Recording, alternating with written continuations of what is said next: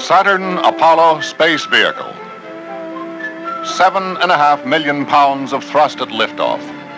363 feet of the most complex hardware ever designed and assembled by man.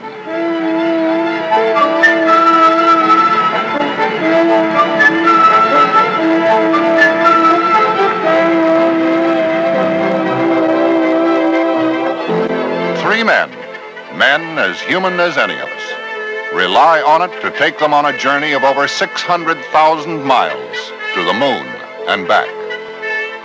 Their safety and the success of the mission itself is in many ways the responsibility of the men who take the pulse of Apollo.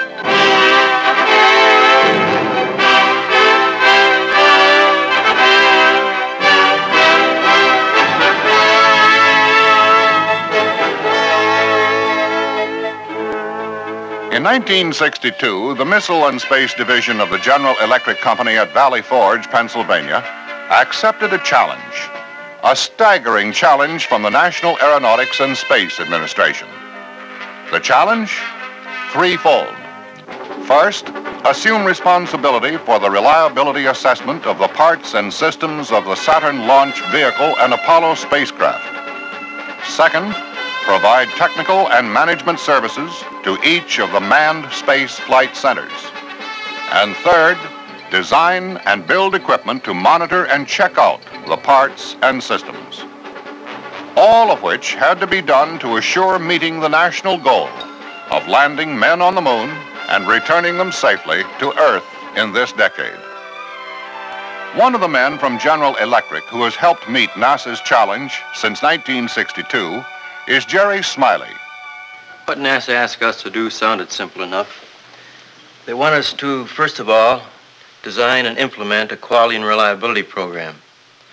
Next, they asked us to supply engineering services which ranged all the way from management information systems to the evaluation of crew systems equipment.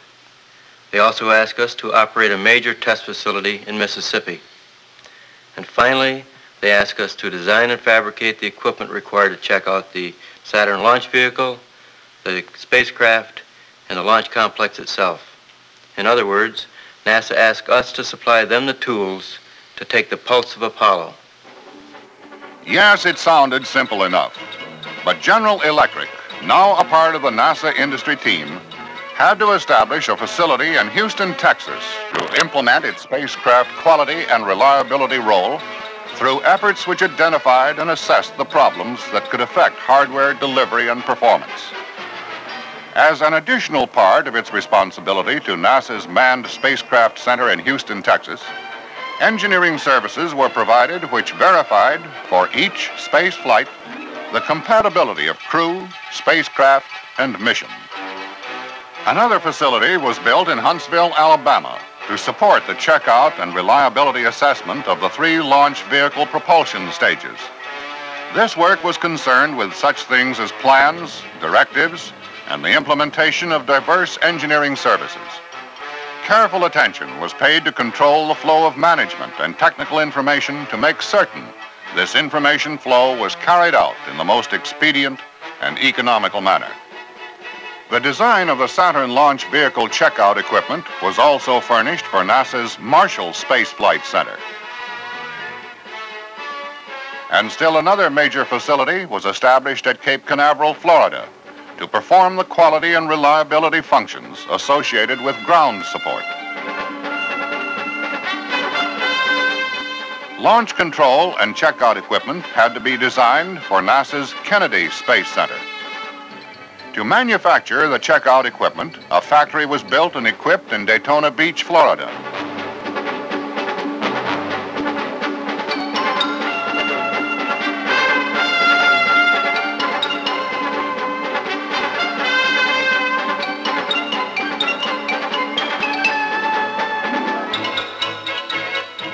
And the first spacecraft checkout system was shipped and operational in 8 months. To assure operational readiness of this equipment, General Electric personnel were assigned to major Apollo contractors' facilities in Downey, California, and Bethpage, New York.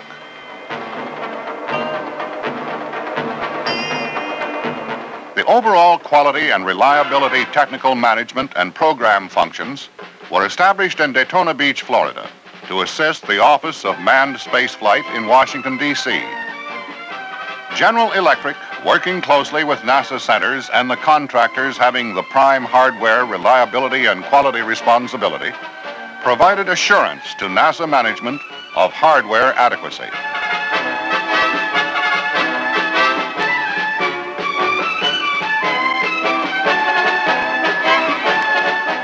To apprise NASA of how plans and requirements were being met, specifications and methods of evaluating conformance were established.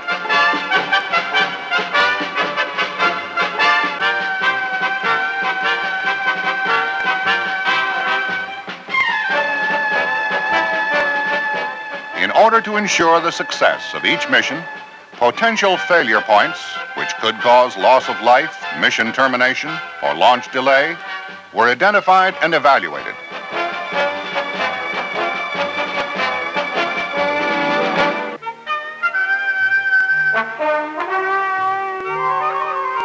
In Mississippi, 50 miles northeast of New Orleans, to meet the challenge of NASA, wastelands were cleared, canals dug, an entire industrial complex built.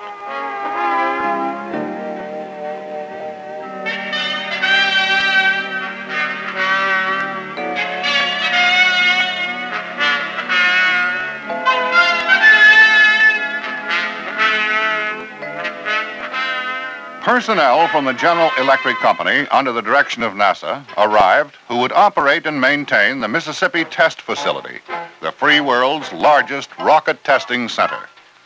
All of it only a challenge and a dream just a few years before.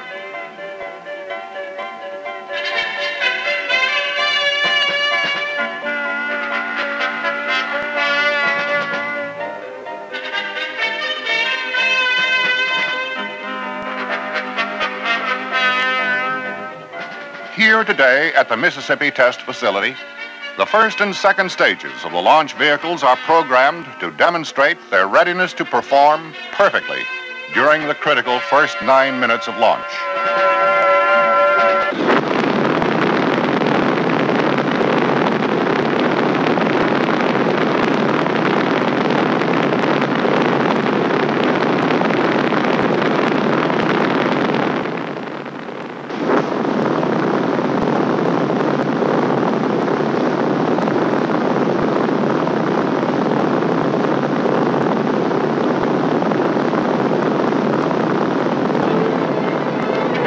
After successful testing, and with the stages rated flight-worthy, General Electric sends them on their way to the Kennedy Space Center. And now begins the flow of the Apollo systems, from Mississippi on the Gulf Coast, California on the West Coast,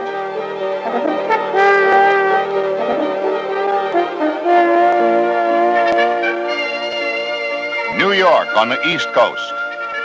The systems arrive and are assembled to perform as the Apollo space vehicle.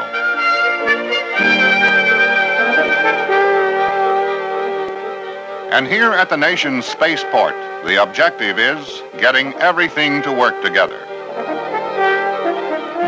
During this final period, the emphasis is on ensuring that the non-conformances, including flight irregularities discovered on prior missions, have been corrected. In the final 2 months before launch, continual assessment of mission hardware is made and reports of flight readiness status are given to NASA management. Every system in the Apollo spacecraft is monitored, measured, and interpreted by General Electric's acceptance checkout equipment. Even the astronauts' heartbeats, their pulse, is checked by the equipment. The launch vehicle receives the same intensive scrutiny. General Electric's electrical support equipment, through the control of test conductors, receives and displays the status condition of the thousands of test points, telling instantly and in detail if the launch stages are operating properly. Other General Electric equipment utilized in launch operations include the propellant tanking computer system, a fully automatic fuel loading control system to ensure that all fuel tanks are completely loaded at time of liftoff. The final pulse is taken 9 seconds after ignition. When sufficient thrust is indicated, the critical commands are given by the launch control and checkout equipment to release the hold-down arms and retract the service arms. And the Apollo astronauts begin their journey to the moon.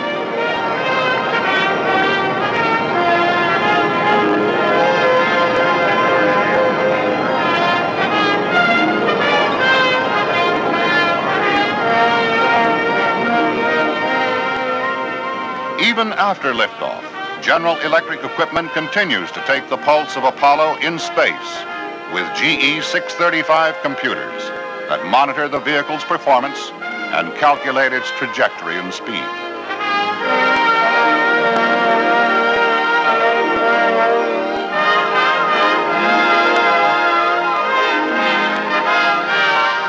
At speeds of up to 25,000 miles an hour, the Apollo space vehicle races toward the moon.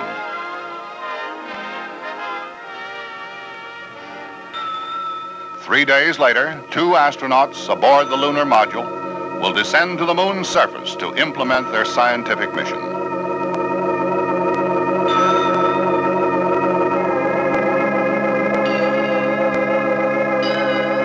Once on the moon, the astronauts will leave the Apollo lunar surface experiment package behind, which will gather data that will be relayed to Earth by telemetry for at least 1 year. Making it possible is General Electric's nuclear power system called SNAP-27, the first power station on the moon.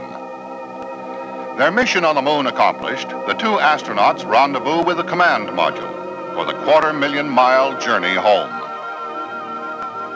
And because of another challenge accepted and met, the re-entry of the command module can be seen in color on television.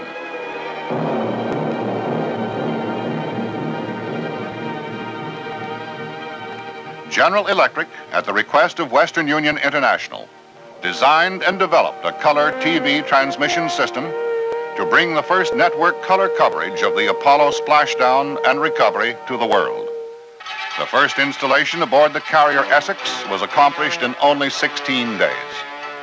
Today, people in nations around the world see live television coverage of men returning to Earth after having traveled over 500,000 miles in space. Men who have been to the moon and back. General Electric personnel are continuing to accept challenges as they perform their vital quality and reliability assessments and sustaining engineering roles for subsequent Apollo missions. We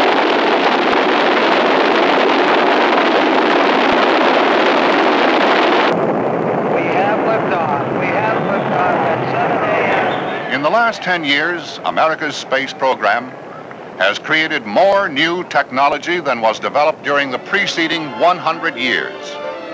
This technology in medicine, communications, education, and Earth resources has resulted in benefits which touch nearly every facet of our daily lives.